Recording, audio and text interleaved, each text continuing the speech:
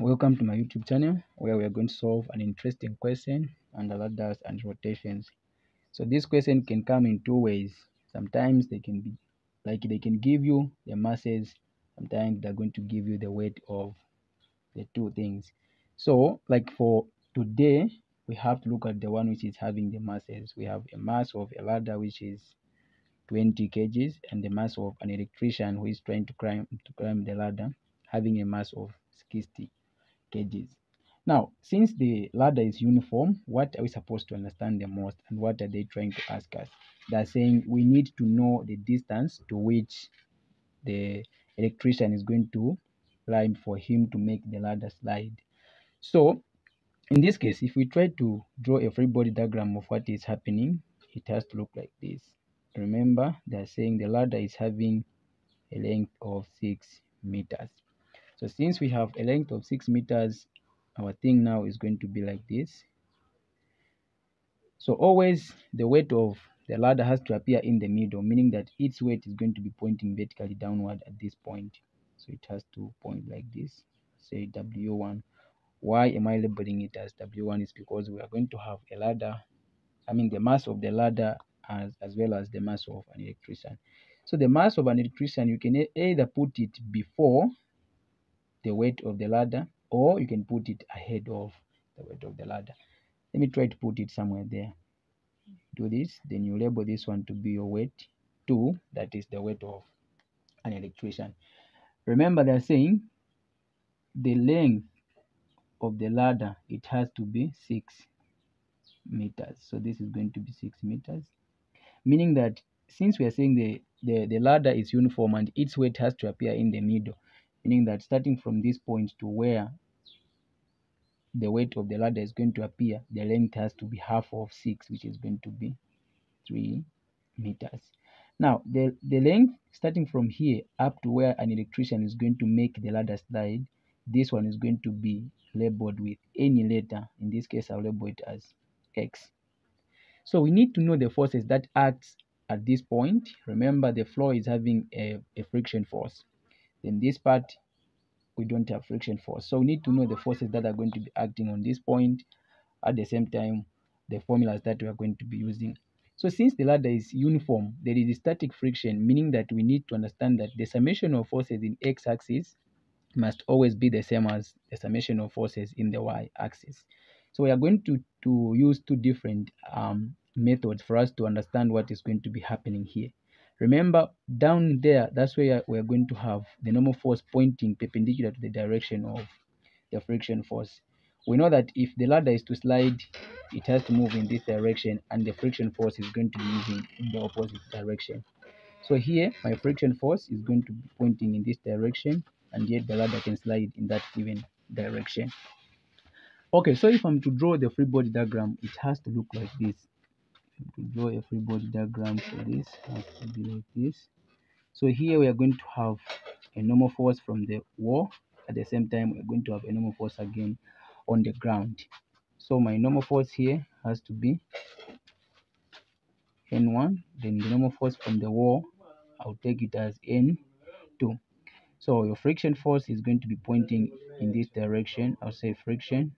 Then we are going to have your 53 degrees at this point. So we are saying the weight, the first weight, which is the weight of the ladder, I'll take it as M1G. Then the second weight, I'll take it as M2G. So using the conditions of equilibrium, we are saying the summation of forces in the x-axis are supposed to be balanced. The summation of forces in the y-axis is supposed to be balanced also.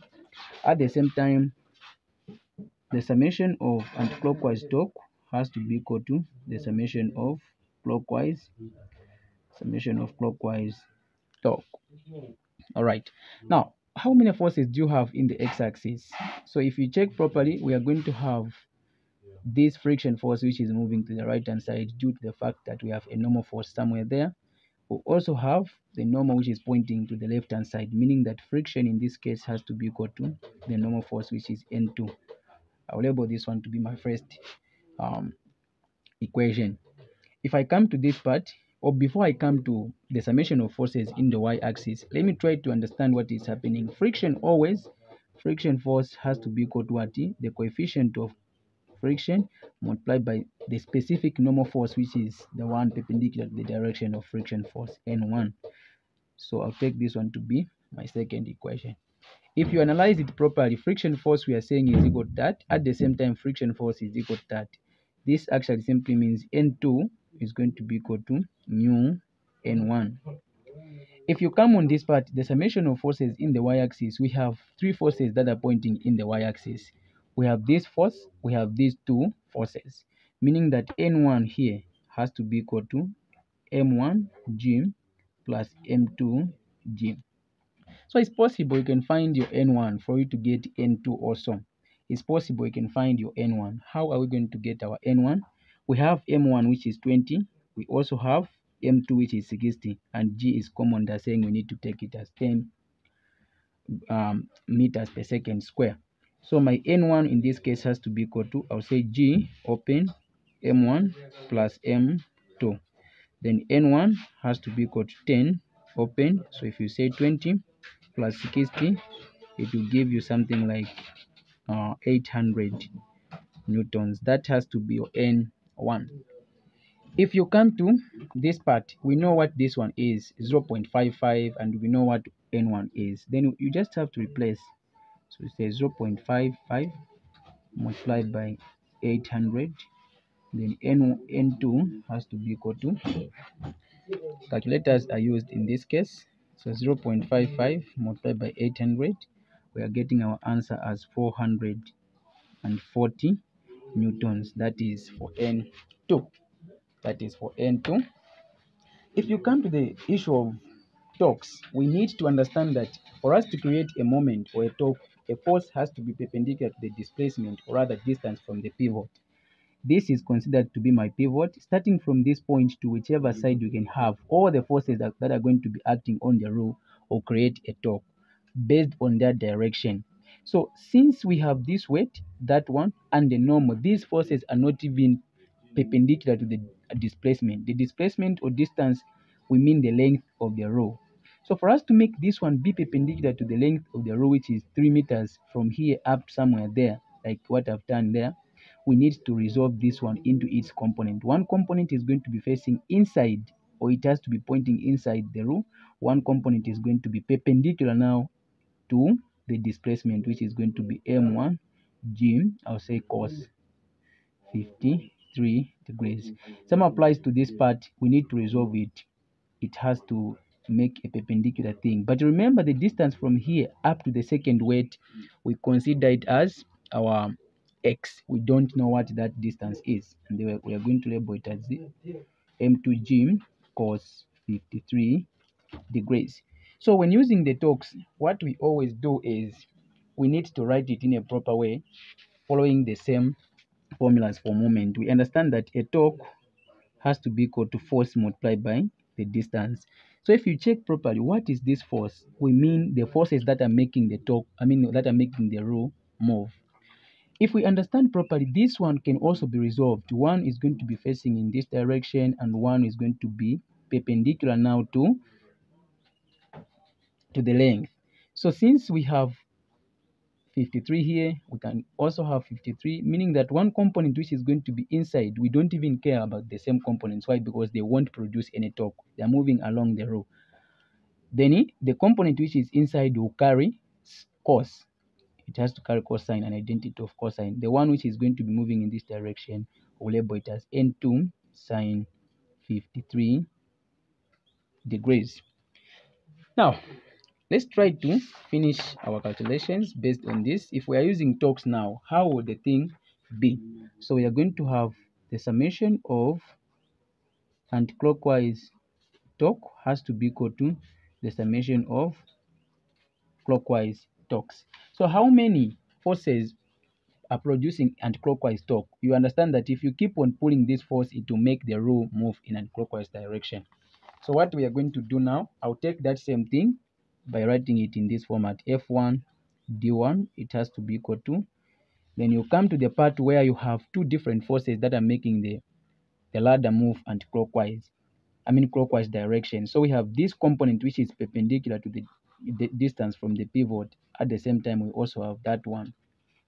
So we have two forces, meaning that those same forces, I'll write them like this. I'll say F2 D2 plus F3 D3. Now, here we only have a single force, which is N2 sine 53 multiplied by the distance starting from the pivot. We take this one to be our pivot. Why? Because we don't have a torque at this point. That's why this can't be used when calculating for torques. Okay, now at this instant, what we are going to do, I'll put my N2 sine 53 here multiplied by the distance that you have from the pivot, which is 6. Say 6 equal to F2. You can even write the one which is in the middle, or you can start with the one which is at the end.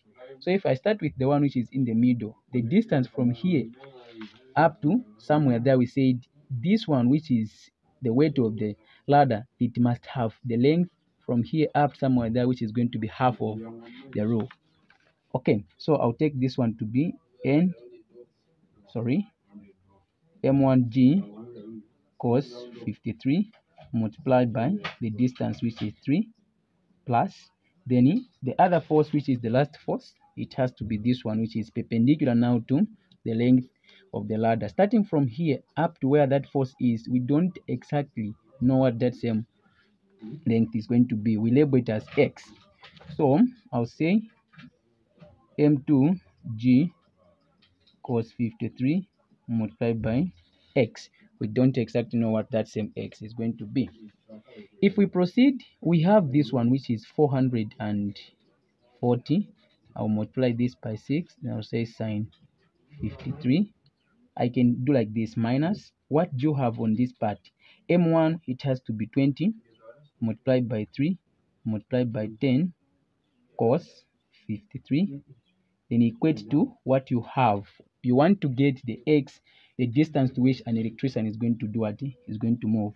So we're going to have 60 multiplied by 10 multiplied by x cos 53 degrees, like that. So it's possible. You can just do this. You divide throughout now by, if you multiply there, we're going to have 600 cos 5 3, sorry, and here 600 cos 5 3. You cancel, meaning that the distance to which an electrician is going to move will be like this. So I'll do this. I'll say 440 multiplied by 6 sine 53. I'll close. Now subtract this by on this part, if you try to multiply this and that, you get 200. 200 multiplied by 3, you're going to 600 cos that is 53, like this. You're getting that. Then you can divide this by 600 cos 53. You close, you get something like 4.84 meters. 4.84 meters. That has to be the distance to which an electrician is going to move. And that's how you solve these 2 mark questions in a case whereby they're asking you to calculate for the distance that someone is going to do what is going to move. As simple as that. Try to follow, try to subscribe to the channel, try to share for more videos that are coming. Thank you.